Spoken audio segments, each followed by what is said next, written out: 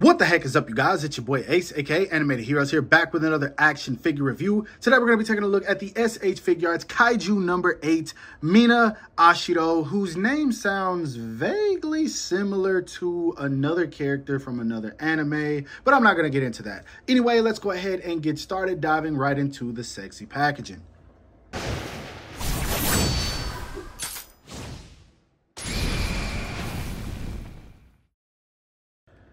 Now, the box is fairly similar to what we've already been getting from this line. The only difference is this package has a slight bit lack of color, unlike the first two. Kaiju number 8 and Reno both had a bit of a hint of blue to their boxes, while this one is white. Then, of course, you do have all of the paneling images along the sides here. You got the window where you can see the figure looking really good. I said it before, this figure looks much better in person than it did in the promo images. We've got an angry photo of her right there on the front. It says Kaiju number 8 at the bottom. Tamashii Nation's Bandai quality sticker of approval at the top. Nothing going on. At the bottom, we've got an image of her getting ready to blast away a kaiju. Full body image of her on this side. Nothing much going on this side except for this kind of faded out image right here, as well as her name. And then, of course, on the back, you've got some poses you can get the figure into, some of the accessories, and then a bunch of stuff at the bottom I can't read because this was imported. I did pick this up from Ami if you plan on getting your hands on it. So, yeah.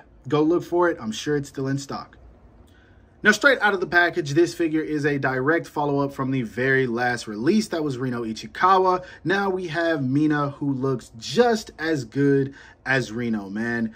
It's pretty much the same exact feel because of the fact they're wearing the same uniform, but obviously it's a completely new body, completely new head sculpt because it is a new character. Now, I really want to put emphasis on the fact that this figure looks good, man. Those promo images just did not sell me on the head sculpts, and I really just bought it out of the fact that I wanted to complete the line, but it looks so good now that I have it here in front of me. So I just want to make sure to clarify that because I did see a lot of people saying that the faces look kind of off, something didn't look right. This is one you just got to get your hands on in order to understand, because some people could still be watching this review thinking the same exact thing. But overall, I think it's a very decent looking figure. But enough of that, let's go ahead and take a closer look at it so we can examine those details further. Now, taking a closer look at her, I'm not going to examine the details way too much because I've already pretty much gone over this figure. It's ideally the exact same figure we got with Reno. Again, I want to zoom in on this head sculpt, man. Just take a look at that. The eyes look really good, and I never realized they were red. I thought that they were brown. And then also, I never noticed the two moles under her eyes. I don't think they're moles. They might be like, I don't know, beauty marks. Nah, I don't know. She doesn't seem like the type of person to draw on beauty marks, so we're just gonna say they moles. Anyway, she's got the little hair clip right there helping her bangs. She does have the ponytail that is on the swivel. We got the logo right there of whatever this group is called. I don't remember. I'm just gonna call them the Scouts. We've got the Scouts logo right there. The rest of the body is pretty much armored up just like Reno. There's really no differences here whatsoever. And actually, I'm gonna go ahead and grab him. It just goes to showcase everyone pretty much has the same exact uniform. Obviously, she's a little bit slimmer, and then they had to do the chest plates a little bit different, but everything else is ideally the exact same. There's almost no differences here whatsoever. Even the back of these figures look the same. So yeah, very good looking figure. Tamashii Nation's basically stepped into familiar territory, which is what it looks like they're going to be doing with the next couple of releases, because I think we've got Shinomiya next, and then we've got Kaiju number 9, I believe. There's other characters that I want to see in this line, but so far it's starting off pretty strong from me, but it does have some problems, which we'll cover a little bit later. Now, anyway, let's go ahead and put her back and see how tall she stands. Now, when it comes to the height of this figure to the top of her head, she is right at about, she's pushing 6 inches, but she's right above 5.5. So I think she's right where she needs to be. Of course, we'll do some size comparisons a little bit later to see how she stacks up with the other figures in the line. Articulation wise, she looks up, not very much at all, because the hair is going to touch the back of the neck. She's not going to look, well, she can look forward, but just keep in mind you're going to be bending those bangs, so you don't want to do that too much or they will be warped. She does get really good tilt turn.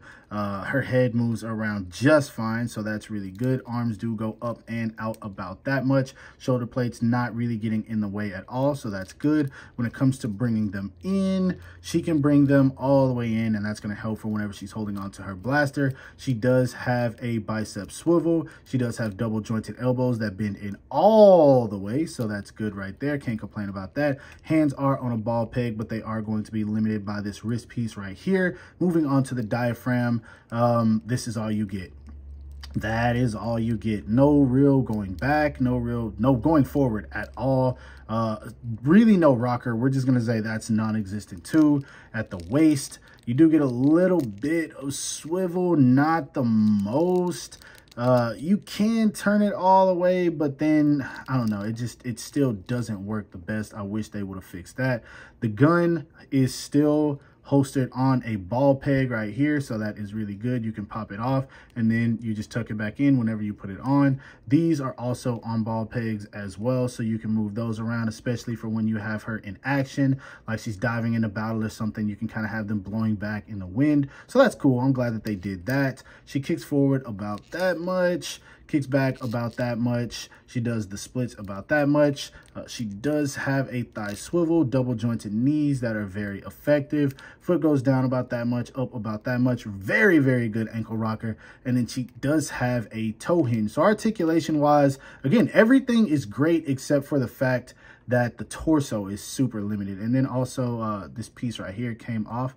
I never realized this was on a ball peg, but you just kind of pop it back on there like that, and then there you go. So that's good. I'll probably put it on backwards, but yeah. Anyway, let's put her back, take a look at her accessories. Now, when it comes to accessories, she doesn't come with a whole lot, but she does come with more than Reno, I believe. So there is that. First off, she comes with a neutral head sculpt and a pair of fist hands right out of the packaging. Second of all, she comes with this kind of neutral-esque, I don't know, more, I guess a little happy face. I mean, she's supposed to be the badass of the series, so she can't smile too much.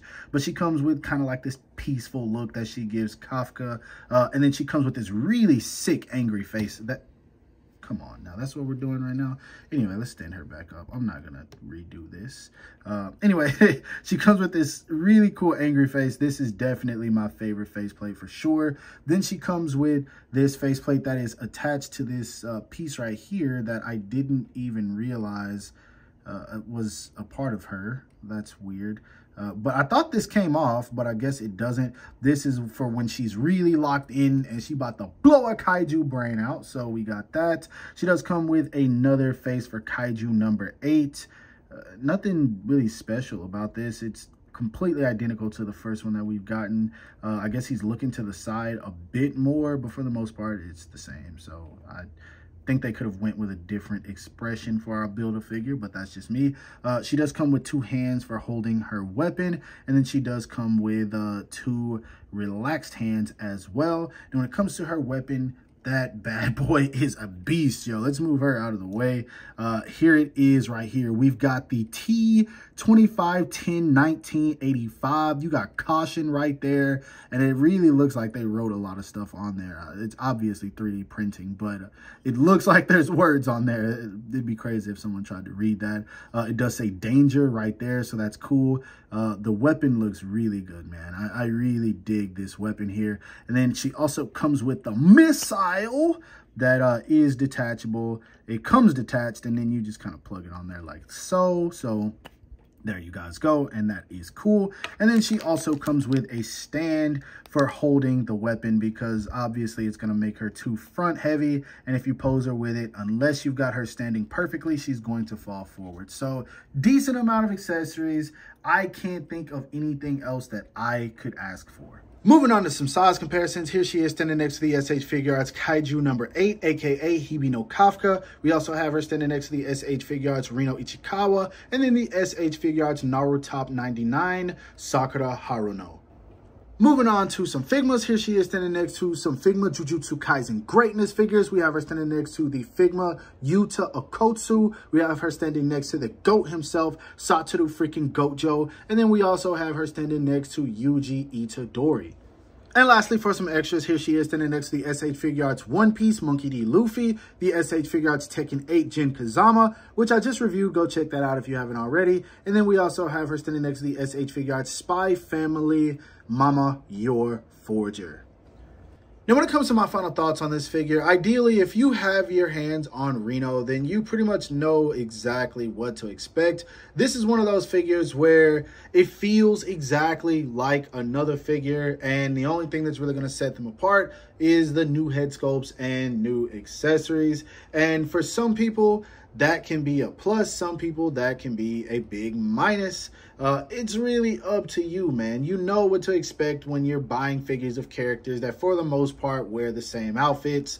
I've been saying for the longest, a lot of the Dragon Ball figures feel the exact same. They're reusing the Goku mold, and I just kind of burned out on it. When it comes to this one here in particular, maybe if they updated it a little bit to make some things better, I would have been more excited about it, but it still has that horrible mid torso that I'm just not a fan of.